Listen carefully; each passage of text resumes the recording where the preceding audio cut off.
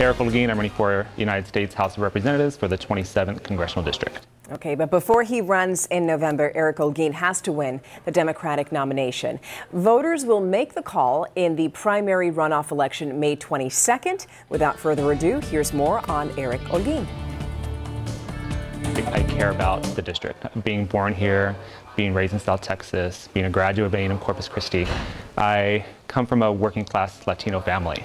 And I feel like we haven't had representation for all, basically, whether you're low income, middle income, working class. One way Eric Holguin says he'll represent District 27 is by securing federal money for local infrastructure projects. Rebuilding our water systems, our electrical grid, making the district appetizing for new businesses and new markets to be able to come in and create living wage jobs. Holguin often speaks about the need for higher paying jobs in South Texas because he knows what it's like to go without one. Whenever I graduated college, I had trouble getting a full-time, good paying job here. So he left the Coastal Bend for a few years to work as a congressional staffer and for the New York City government. He says that experience has prepared him to serve in Congress. It takes knowing the ins and outs of government, knowing how to get through bureaucracy, knowing how to cut red tape. I came back because I believe in our community and I want to be able to make sure that we can get